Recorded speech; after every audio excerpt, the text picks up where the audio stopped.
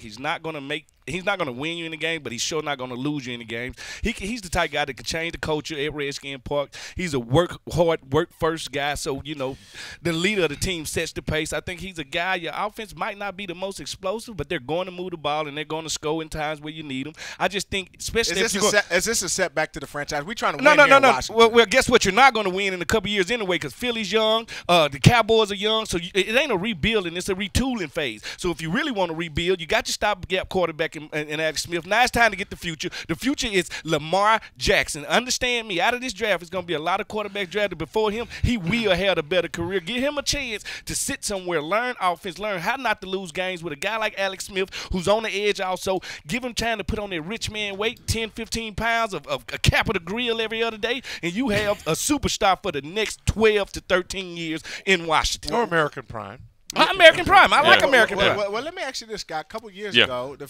Eagles, where were they at? Why do we have to retool? Why can't we be a young organization? Flip it around quick. Why can't we flip it? Because we don't have the talent. They have talent on all three depths on the defensive side of the ball, from the defensive line to fast linebackers to great cover guys.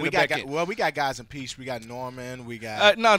All right, see, it's all about this. It's all about system. All right, what system, when you identify what system you're going to be, then that's when you get the people. You don't get the people first and then incorporate the system. The worst thing you can do with athletes is play them outside of their comfort zone. Well, look at the pieces of what we have. We got Tyler, we got Josh Norman.